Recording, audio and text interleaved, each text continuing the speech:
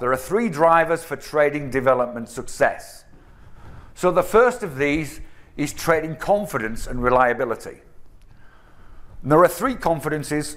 First of all, there's the belief that you can do it.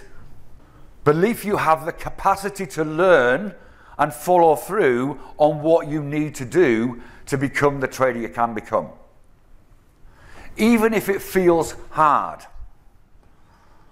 And quite often, when I'm working with inexperienced traders or traders who have had average results over a long period of time, what you'll find is that invariably it's a confidence issue. It's too hard, I can't do it, I'm just not going to learn. I'm just going to find somebody who's going to give me trade signals, and off they pop. The second thing to do with confidence is that you have the confidence and belief in what you're hearing that could make a difference to your trading. If I can talk till I'm blue in the face about the importance of measuring what you do when you trade, about the importance, about the essential nature, if you want to become the trader you can become, of journaling your trading. Hands up, who journals the trading? Who has a written trading journal that they record every single trade in? Now, if you don't believe that's going to make a difference, are you going to do it? If I say, oh, that Mike talks about trading journals again, every time I come on a webinar or a seminar that he does, he talks about measuring your trading. And yet you're still not doing it. So either I'm very wrong, or you're very wrong. It can only be one of the two, can't it? What if I'm right? So how do we develop a confidence or a belief that what you hear or what you learn is going to make a difference? You give it a go. If theoretically something could make a difference, then give it a go. Because we'll only change, we'll only develop confidence in what we are doing if we try things out, if we suck and see. And the third confidence is, and this is where the reliability comes in, is that you have confidence in your trading system that it will produce results on an ongoing basis. If we look at the number one cause of ill-disciplined trading, it's because you think your trading system isn't good enough. Assuming, of course, you've got one written down in a trading plan. Which again, there's lots of stuff up here that we do, isn't there? But if you want to develop the confidence to enable you to become disciplined, then you've got to believe your system can work for you. So you should strive to create this evidence that my system works. If I follow it, it works. If you don't have that confidence, you won't follow your system all of the time. Oh my God, it's going to keep on going, so therefore I'm going to move my profit target away. Oh my God, it's going to turn around. I'm going to exit this trade early. Oh my God, it's going to come back up again, therefore I'm going to remove my stop. Because on the next candle it's going to bounce. I know it's going to bounce. Anytime you do anything like that, what you are saying is my trading system isn't good enough. The only way to change that is to provide evidence that it is. And how do we know something is good enough? Because its outcomes are reliable. Great session this morning on risk management and looking at the maths behind risk. Now, you may not at this stage be in a position where you are where you want to or have the time to go into that level of analysis, but there's some very basic things you can do to say that this system is reliable. And why is reliability so important? Why is this confidence so important? Because this is how you decide to scale.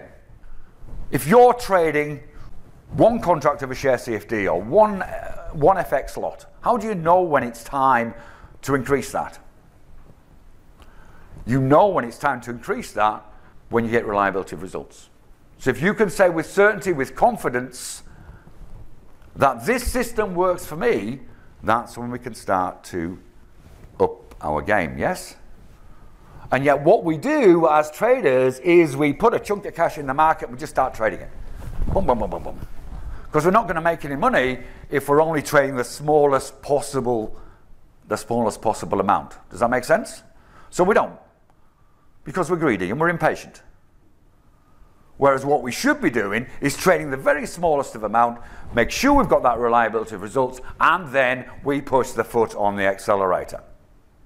Second driver is trading self-relevance. Unless trading is important to you, you will not do what it takes to become the trader you can become. Because it requires work. You might be quite happy popping along to some meetings and doing the social thing. You might be quite happy seeing your portfolio go up and down, and not doing anything about it or optimizing what you're doing in your trading. Why do we do that? Because it's not important enough to us.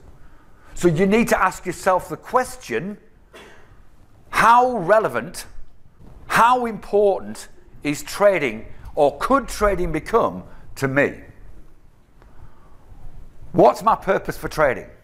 If your purpose for trading is really to produce a type of investment or trading approach that will create some additional choices for you, that's a very different purpose to just have some money popping up and down in the market. Maybe it'll go up, maybe it'll go down, but it's okay. It's not going to make a difference to my world. So you need to have clarity of purpose based on a level of importance of trading and some developmental evidence to say I am moving towards that. The third driver is what I would term trading locus of control, and this is recognizing that there is certainty and uncertainty in trading, recognizing that you have to mitigate for that, exercising control over those things you can, and moving towards a team approach rather than dependence. And what I mean by that is, often the first question that successful traders are asked, and some of you will be in this position, is what indicators do you use to get in? They want to know what you're doing, particularly to get in, when of course it's getting out. That's the major issue for most people. Or people will go down a trade signals route, and that is fine if that's what they want to do, but that is not creating an independent trader. Ties in with self-relevance. So by a team approach is, of course, it's a team in the broadest aspect, of course, use some good education. Have a good educator who becomes part of your team intermittently when you need a top-up. Utilize the amazing network that ATAA are to bounce ideas off each other. Traders are lonely on business, and this is one of the strengths about an organization like this. So these should all become part of your team, but you shouldn't be dependent on them for your trading success, because what's your trading success dependent on? You. Not me, not the ATAA, not your broker, you. If you have a locus of control that's external, it means you're relying on other people for your decisions. If you have an internal locus of control, it means that you are making your own decisions, you're exercising control and independence over what you can do as a trader. And this may include the system, what you learn, the systems you use, the systems you develop, whether you measure, whether you don't measure, your trading time and how you use it, execution on entry, intra-trade management, how you exit, giving yourself permission not to trade when you shouldn't be. You can exercise control over absolutely everything to do with your trading apart from one thing. And that's what happens to price of whatever you're trading. Everything else is in your control. But one of the reasons people don't take that on board and exercise that control is all of a sudden it becomes your fault. If you take on all that, what you're saying is, my results are my fault. No, I'm having some good results and oh, what a great trader I am, or I'm having some bad results and it's that bloody market again, or it's the Fed chairman, or it's the RBA. You have control if you choose to use it. Trading is about the choices you make, not only on a day-to-day basis with individual trades, but on a continuous basis in terms of how you develop and what you do. Does that make sense? Sorry, I should have checked. Make sure you turn your sensitivity meters down a little bit. Okay, because I'm from the north of England and we call a spade a spade. Okay? So don't feel as I'm, please don't feel as I'm deliberately trying to be contrary or pick on you. So we start with those three drivers and then we move to looking at how results are created, which ties in with that. So we all see the same markets, don't we?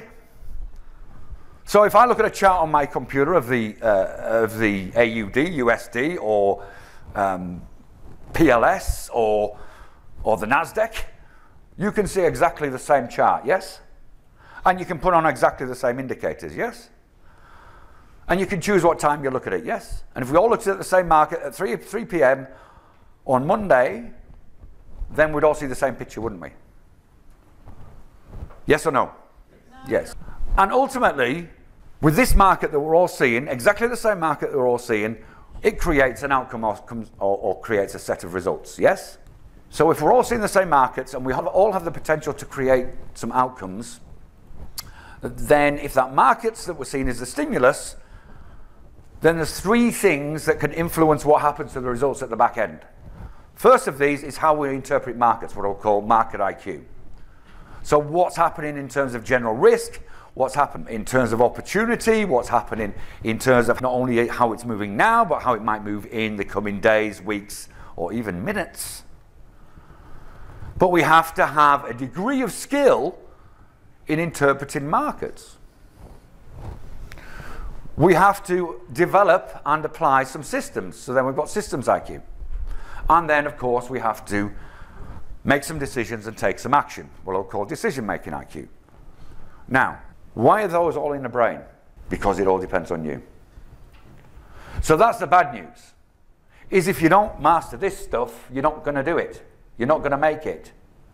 But the great news is, if everything is in your control and you can do this, then the power to create a set of results as a trader on an ongoing basis is yours if you choose to take it. Does that make sense? Does that excite you? It should do, because you've got an opportunity here, and there's many people in this room who are doing what it takes. But there is no one in this room who hasn't got the ability or opportunity to do it. It's a choice. You do or not do. Trade safe, and we'll see you again soon. Bye-bye for now.